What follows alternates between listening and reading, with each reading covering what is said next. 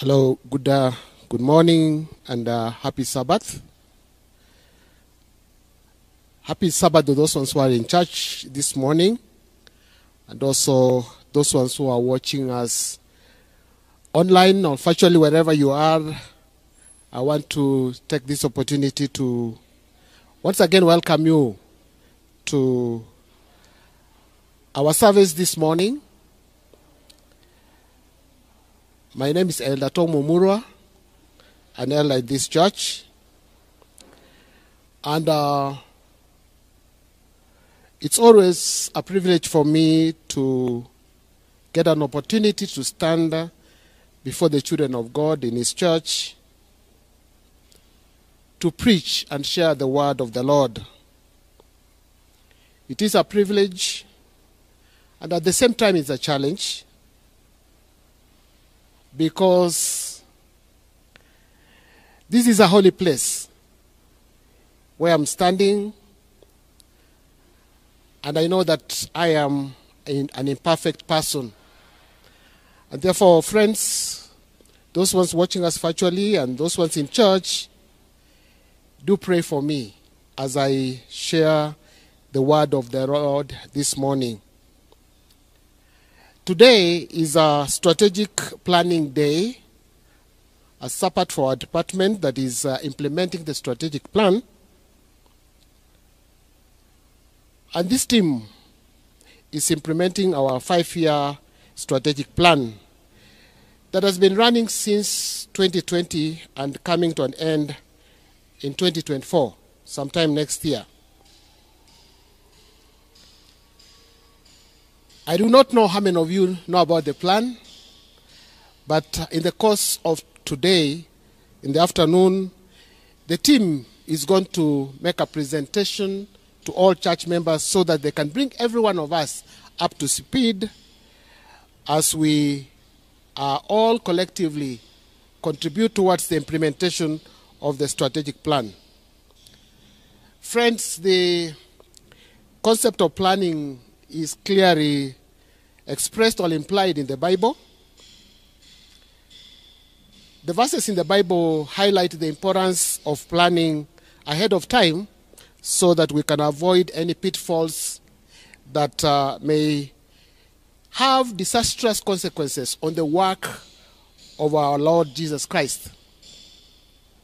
But what's more important for us and to know and to remember that God wants us to succeed in His work, and therefore we should not worry.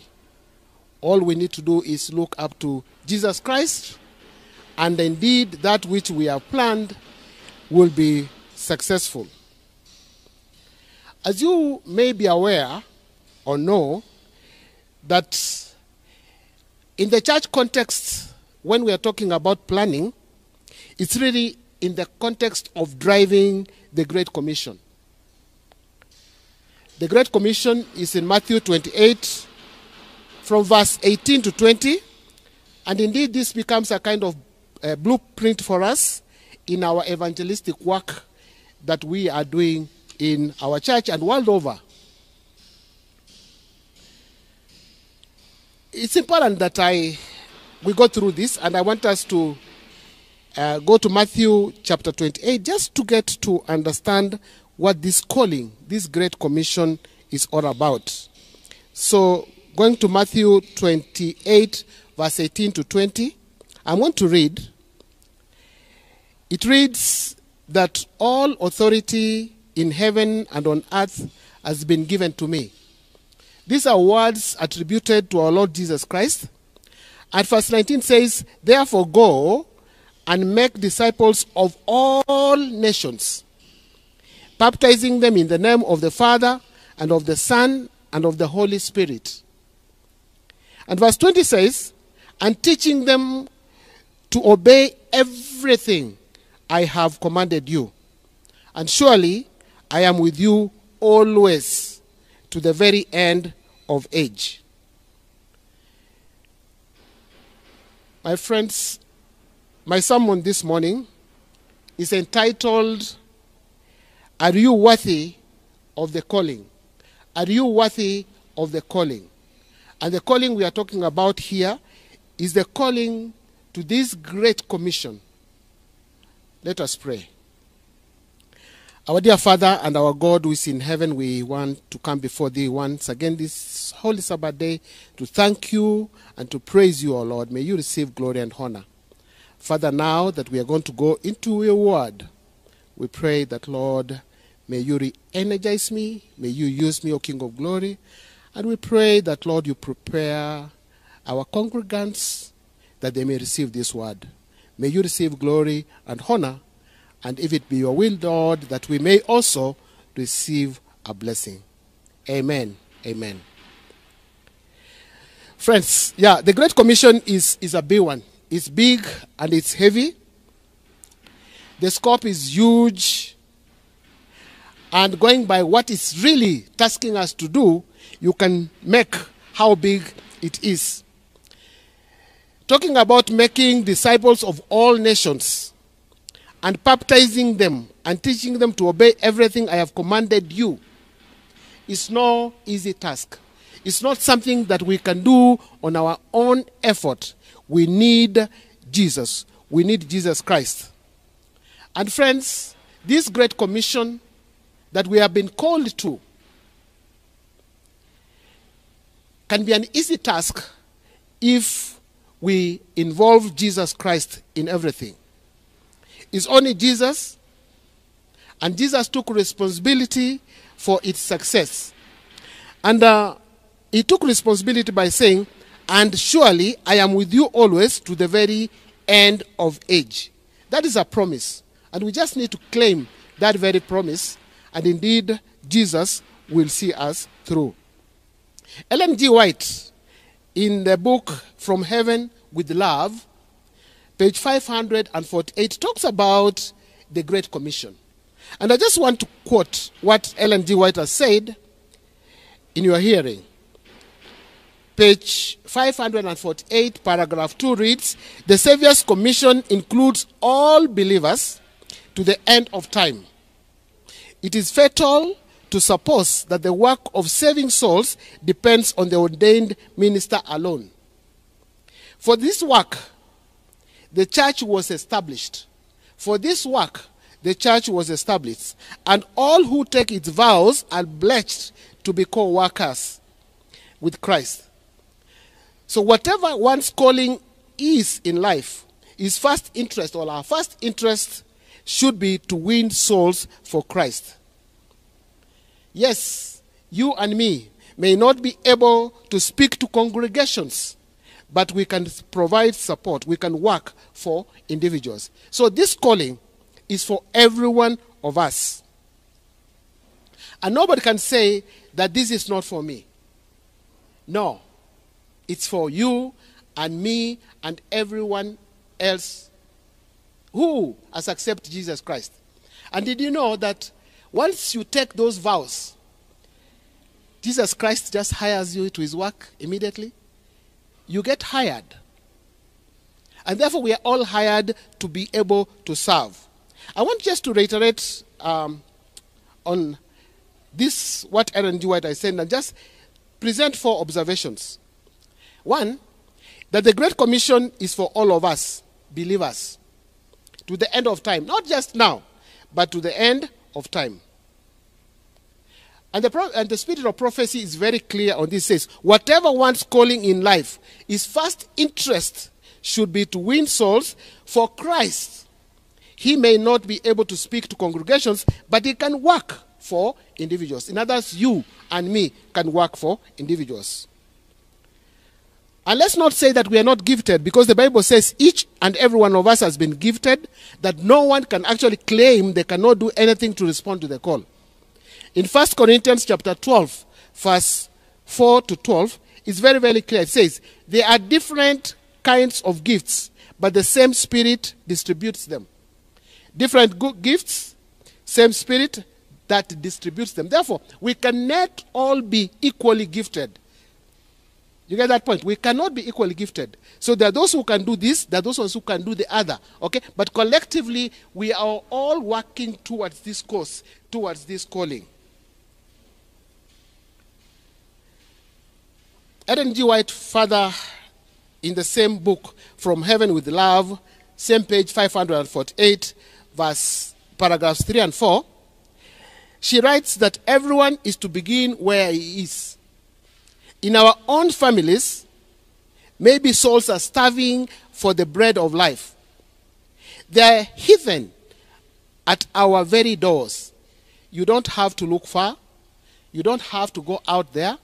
We are being told, start right here, start at home, okay, and then go out, because there are people who are starving, okay, for lack of bread of life in your very, very home, in your very, very next door. And therefore, it is a place for us to start. And since we know that the gifts of the Spirit are promised to every believer according to their need for the Lord's work, the promise is just as trustworthy now as the days of the apostles. Therefore, do not sit pretty and say, me, I don't have the gifts. Me, I don't know where to start. We are all gifted, okay? And we know where to start. Once you are done with your home, you are done with your neighbors, then you can go far. Okay? There's somebody who's staffing right at your doorstep. The other point is what Ellen G. White said, that please let us not think that it's only the pastors who can do this. The pastors have got their work, but if you imagine that they can carry all this load on their own, then we are making a grievous, actually what the term she's using is fatal mistake. Ordained ministers are busy people. We know them, our pastors in this church, pastors out there. They are just a handful compared to the number of churches or even Sabbath schools that they support. There are certain districts, okay, even in our own field here, I want to believe, where one pastor has got up to 10 churches and all Sabbath schools to take care of. So you can imagine, by the time he makes a round, okay, to each of the churches, probably can just make 4 visits to a church or a Sabbath school in a year. That is a lot of work. And besides that, the pastors also have their work that they're supposed to be doing outside, and that is a lot. In terms of reaching out, there is so much for them. Therefore, it's not about pastors.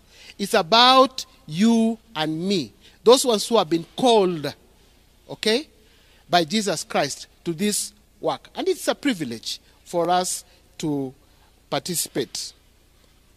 Another point I want to just put forth is that the church was established for this work. So our church, 5th Ngong Avenue, Newlife, was established for the purpose of reaching out and saving lives. This is a core mandate, friends, of the church. Ellen G. White again writes in the Acts of the Apostles, she says that the church is God's agency for the salvation of men.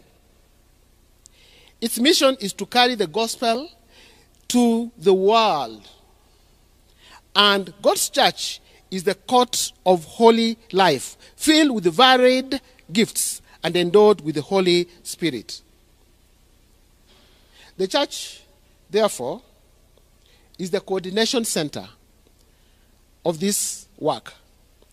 It's through the church that we can work and be effective in our evangelistic work. Yes, I know that there are people who can go out there having their own individual ministries. That's okay. But for us to be effective, then there has to be a coordination center. And the coordination center, friends, is the church. And therefore, things have to start from the church. In fact, one of the biggest mandates of our church board in any church is to spearhead evangelistic work. If there's a church board that is not focused on evangelistic work, then that church board is not discharging their mandate effectively. And this is something that we have to take into consideration and take it very, very seriously. So, if the church, therefore, then is the coordinating center for successful evangelistic work, then we must plan as a church. We must plan as a church. And that's where the strategic plan comes in. The strategic plan comes in at this particular point. And we know very well that without a plan, then we are planning to fail. Okay? It will be difficult for a church that doesn't plan to align their work to the course of Christ as spelled out in the Great Commission. Without planning, suddenly there's going to be disorder. And this can potentially lead to chaos. And you know, when there are chaos in church, or when there are chaos even in the evangelistic work that we do, it does not glorify God. But you know what? It does please the devil. It does please Satan. He's very excited when he sees chaos happening in the church, and especially in the evangelistic work that we do. But having said that, I know that we are not angels, that even when we plan very well, there are situations whereby, again, sadly, we'll experience chaos happening. People bring their personal interest into God's work and so on. There's push and pull, okay, in this work, and that does not please God. And it's something that we need to put to prayer at individual level and also as a church, so that at the end of the day, it's about God being glorified. It's not about you and me. It's about God and reaching out some soul that is starving for bread of life out there. And those are many. So we know that the work cannot be completed without proper and adequate planning, and also implementation of the plan that is done in a transparent manner. And by transparent here, I mean openness. People have to be very, very clear on how they use God's resources as they do the evangelistic work. I know that, again, as imperfect beings, this is an area that we need to watch out. It's an area that needs prayers, my friends, that we are able to discharge this work in a transparent manner, open manner, a manner that will glorify our God. It is important that we do that. But friend, in spite of all this, like I said earlier, God wants us to succeed. We are His children. And this commission, He has surely assured us that we will succeed, because He says in the Great Commission in verse 20, He says that, and surely I am with you always to the very end of the age. The very end of the age. At no time is Christ going to leave us. Christ will walk with us when things are bad. Christ will walk with us when things are good. Okay? There's no way He's going to abandon us. He's with us. That's a promise. And because of that, Christ has promised that He will ensure that we succeed. We may have our shortfalls here and there, but at the end of the day, it is success.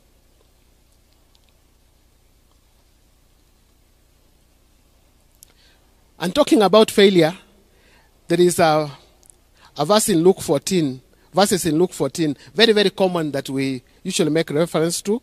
Luke 14, verse 28 to 30. Which again, as much the context is about the cost of following Jesus Christ, but we use it a lot in terms of our planning work, okay, as we prepare for work. And to me, it encourages us to be able to understand, okay, this parable in Luke 14, verse 28 to 30. It says, suppose one of you wants to build a tower. Wouldn't you first sit down and estimate the costs to see if you have enough money to complete it? For if you lay the foundation and are not able to finish it, everyone who sees it will ridicule you, saying, this person began to build and wasn't able to finish. Failure. Failure is bad, my friends. And God doesn't encourage failure. Okay? Failure ridicules you. God doesn't receive glory, but the devil is happy. And therefore, even as we are called, and even as we participate in this work of the Great Commission, it's about success. And we know where success comes from. It's only through Jesus Christ. Okay? Those cares you hear that come during these evangelistic campaigns that we have, that is the hand of the devil. And the devil doesn't want us to succeed. He wants us to fail. And therefore, friends, let us uphold Jesus Christ, because he has promised us that we will succeed. We will not fail with him. And having said that, and then I think it's important that we also talk about our performance. I know this is work that was commissioned years back. We don't know when Jesus Christ is coming, but we know he's coming soon. But this work has to be done. How are we doing? As a church, globally, regionally, at the country level, at sub-regional level, how are we doing? We have to evaluate for us to be able to understand that. And that's why one of the big components in our strategic plan is about monitoring and evaluation. And through this, our friends, and then a church can take corrective measures. A church can take corrective measures where we have gone wrong, then we can make corrections, and that's why monitoring and evaluation is important for us. We know there are several verses in the Bible that make reference to issues to do with assessment, and I don't have to go through all of them, but just pick a few of them. Like, for example, even at the very, very beginning, okay, as God was creating the world, remember, after every event, okay, Christ used to say that it was good. That's an element of assessment. It's an element of evaluation, okay? In Genesis chapter 1, verse 4, 10, and 12, 18, 21, and 25, he does mention, as he went through the week of creation, he does mention that it was good. But when he created man, he said what? He said it was very, very good. Very, very good. And that's why you and me, men created by God, we need to be happy because God loves us. Because when he created us, he didn't just say it was good, but he said it's very, very good. Okay? And that's an element of assessment. And we know also, like later on, in Genesis chapter 6, verse 11 to 12, after a while, God did make an assessment and realized that, he looked at the earth and he said, the people have become corrupt. They are filled with violence. He made an assessment. And when he made an assessment, he took some corrective action. So it's important that we do evaluate what we do. And there are several other verses. I won't go into that. But probably just to touch on the one of the 7 churches in Revelations chapter 2 and chapter 3. The 7 churches, all right, where for each of them, after having been assessed and evaluated by Christ, he gave a commendation and a recommendation for each of them to correct themselves, okay? And therefore, God is in the business of not only assessing, but also correcting, okay, as we implement. So how is the church doing anyway? I'm sure evaluations are being conducted at different levels, and probably one of the key performance indicators that we may want to talk about in our church to measure, to gauge how we are performing is probably just the number of new members that we bring to church. That's just a simple one, okay, an easy one to measure, the numbers that we bring to church. And we know that this is happening across board, globally, and so on. So if we can use that just to measure our performance, then we will have an indication on how we are doing. And remember, the whole issue of evaluating ourselves is not to condemn us, but to appreciate and also take corrective action. Some statistics that we have here may not be too encouraging, but that is the reality, okay? And I just want to give you just a few examples, okay, from the data available. And this data is available, by the way, in the sites, in our GC sites. This one that is on archives, and it has got statistics of people who have been baptized and so on, across board. Now, take this one, for example.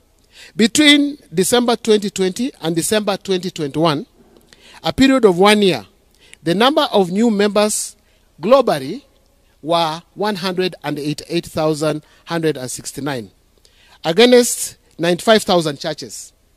Okay? Those are the churches we had in 2021.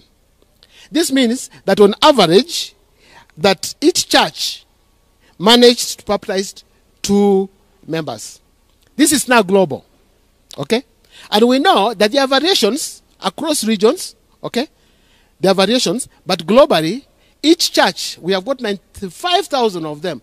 Each church, on average, managed to baptize 2 members, bring new members, 2 of them, in 1 year. That's a global picture. Like I said, I know that there are regional variations. Okay? Let's just come home. In our 2 unions, the average per church, we've got East Kenya Union Conference and West Kenya Union Conference all combined. So we're just looking at the data. The data is also available in 2021.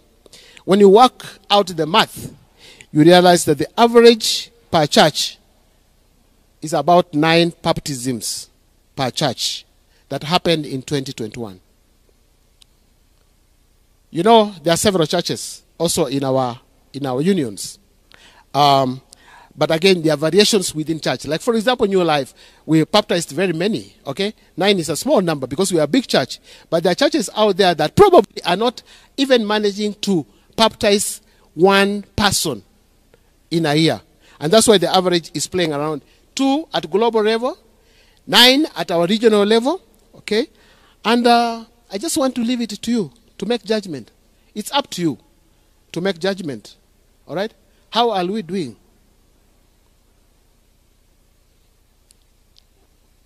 So friends, what are some of the issues that are affecting how we perform? What are some of the issues that are affecting how we perform? As I get into conclusion, I want us to look again at our key text. In NIV, it reads, Ephesians chapter 4, verse 1. That's our text for the day. It reads, as a prisoner for the Lord, then I urge you to live a life worthy of the calling you have received. I want to repeat. As a prisoner for the Lord, then I urge you to live a life worthy of the calling you have received. The title of my sermon this morning, like I said, is, are you worthy? Are you living a life worthy of the calling? Are you living a life worthy of the calling? And that becomes a big question for us today, even as we continue to conclude. And there are many questions. What is your calling as a Christian? You who's out there watching us virtually, you who's in church, do you know what your calling is?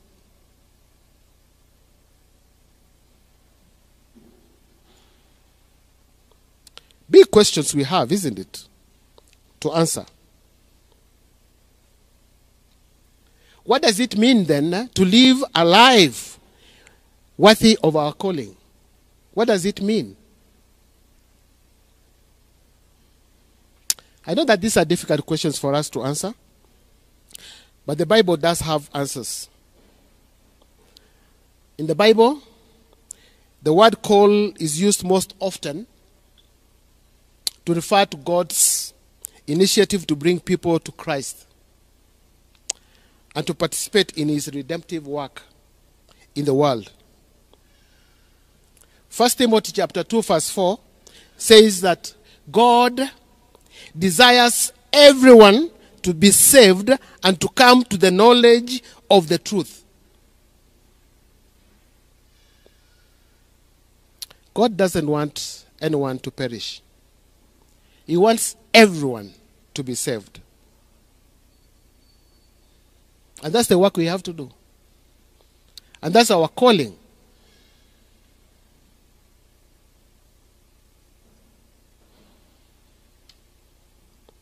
So friends, living a life worthy of the calling is about actively participating in the Great Commission. Reaching out and bringing people to Jesus Christ. Is that what you and me are doing? Can you qualify as persons living a life worthy their calling? You and me. Can you qualify? If we do qualify, then why are we performing in such a dismal manner? Why are churches globally baptizing only 2 people per year? Why are the unions, our 2 unions, the closest to us where we belong, doing 9 on average per church? I'm talking about averages, not absolute numbers. And for me and you, it's a question that needs answers. It's a question that needs answers because then we have to get out of this mess, out of this dismal performance that we find ourselves in. We need to get out, friends. There must be factors that are affecting us to be in this situation.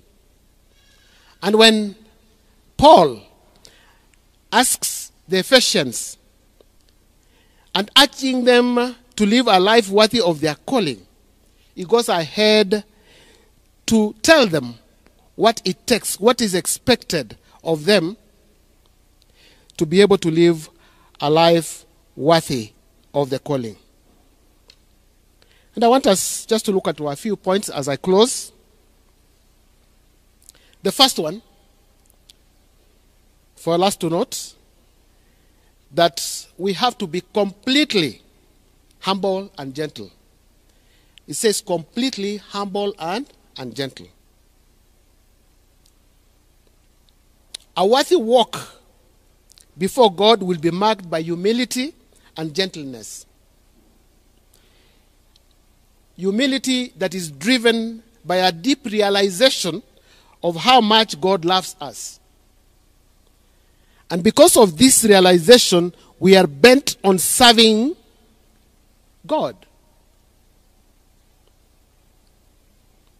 You know, if you don't believe that God loves you, then how can you love someone else?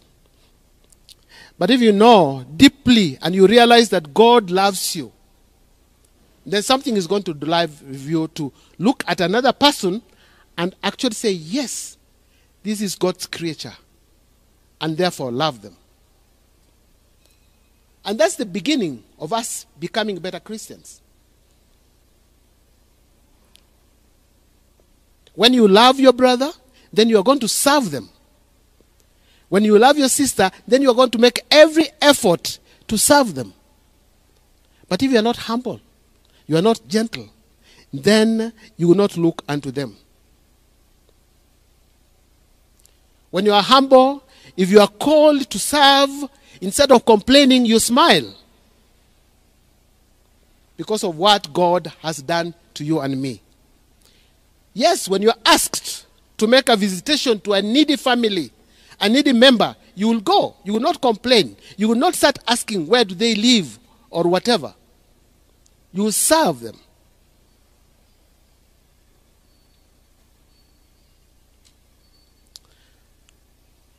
And yes, when you are humble, driven by humility, when you are asked to make financial contributions to some needy member, to the church, you will give. Why? Because there's a deep realization in you that God loves you. And because God loves you, then you are going to love someone else. You are going to do something to support someone else.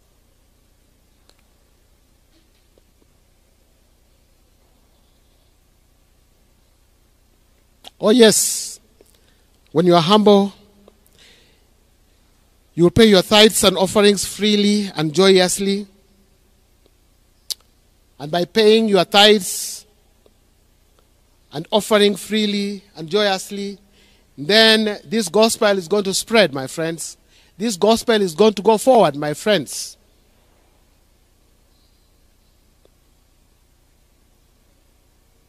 Number 2.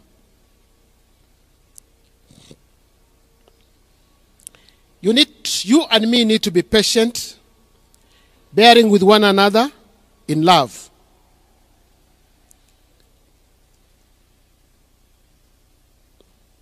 We need these, friends,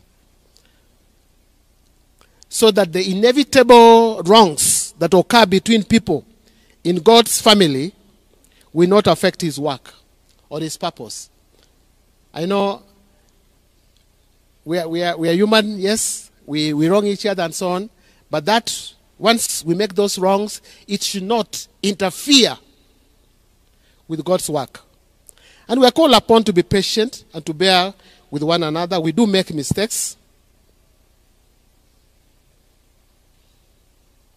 Someone defined patience as the spirit that has the power to take revenge, but never does.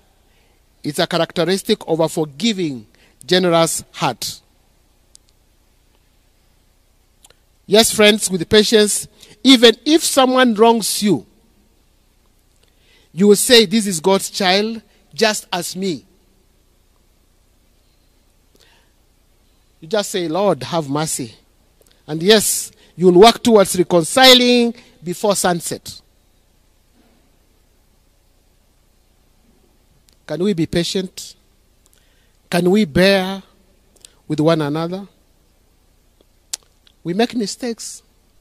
Oh yes, we do. We wrong each other. Oh yes, we do. We scratch one another. Oh yes, we do. But let us be patient with one another. Let's forgive each other, just like Christ forgives us. Number 3, make every effort to keep the unity of the Spirit through the bond of peace. Unity of the Spirit results from being humble and patient. That's having a forgiving attitude towards each other. It comes naturally. You do not create it.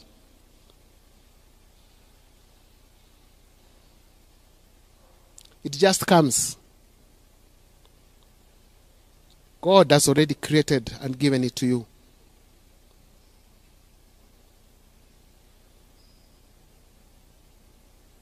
Please know that this is a spiritual unity we are talking about here. Not necessarily a structural or kind of denominational unity. It knows no ethnicity. The unity we are talking about here. The spiritual unity. It knows no ethnicity. It doesn't know any tribe. It knows no racism. It doesn't know class, economic, social, or whatever. It doesn't. It doesn't know nationality, that you are Kenyan, you are Ugandan, you are what. It doesn't. It doesn't know language. Kisi, Luo, Luya, Kikuyu, Kamba, Somali. It doesn't know. This is the spiritual unity we are talking about. And therefore, we should make every effort to keep the unity of the Spirit through the bond of peace.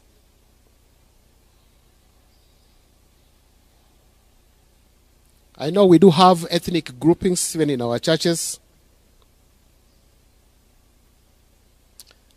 And I know those groupings probably are meant to unite, but they're just uniting people along tribal lines, ethnic lines. But even within the groups you fight, That is the sadness. So what unity are we talking about? I urge you to invite spiritual unity into those groups that you belong to. When you stop fighting, you will now focus on God's work. I want to believe that those groups that we have formed, they are there to help us spread the gospel as the first priority.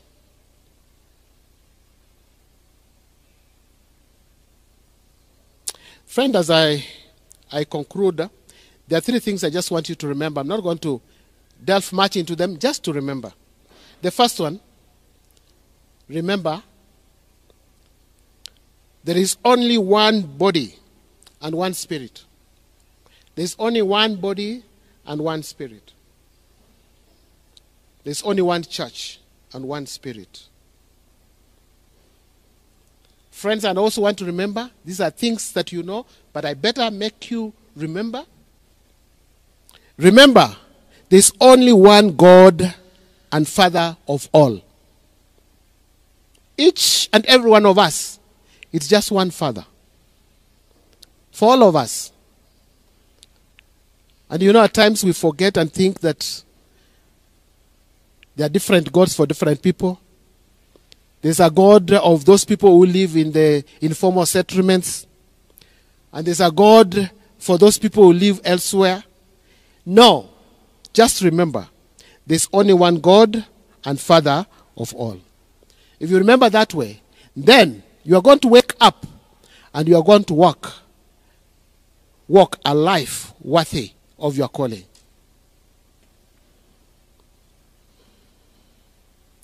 And lastly, just for us to remember,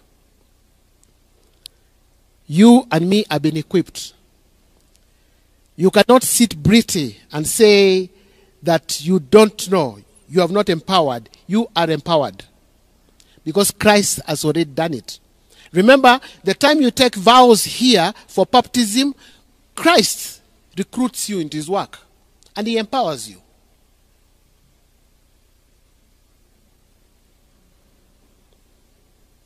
Because God wants you to be a participant.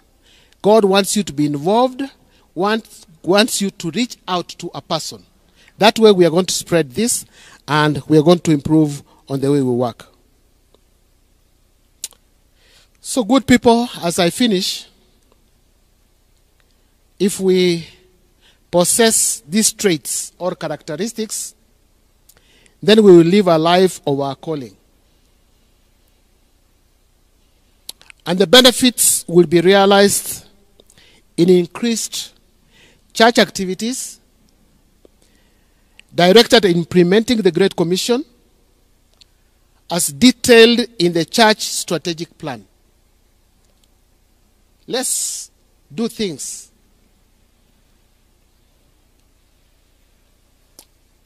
as highlighted, as directed in the strategic plan.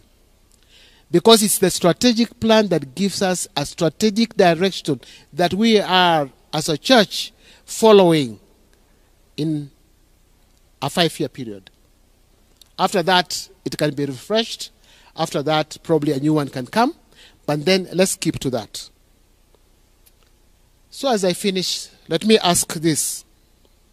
How many join me to say that we strive and by the guidance of the Holy Spirit we live a life worthy of their calling?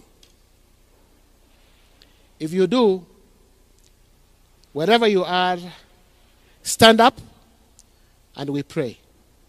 If you do, and honestly so, stand up and we pray. Let us pray. Our dear and loving Master and our God who is in heaven, Father, we want to thank you for your word that's encouraging us, first of all, to be organized by planning. Secondly, our word which is urging us to uphold certain traits for us to be able to walk a life worthy of our calling. Lord, your children have stood up because they want to walk a life worthy of the calling. And the calling is the work of the Great Commission. I want to commit them into your hands this moment. That, dear Father, may you touch each and every one of them now. May you reawaken in their lives that life that they desire. May you give them the energy, give them the strength that, Lord, they will be able to start taking steps to support your work in a better way, in a better manner, henceforth. We ask this, Lord, believing that you will do. Is a humble prayer in the name of our Lord Jesus Christ. Amen. Amen. Amen. Amen. Amen. Thank you, and may God bless you.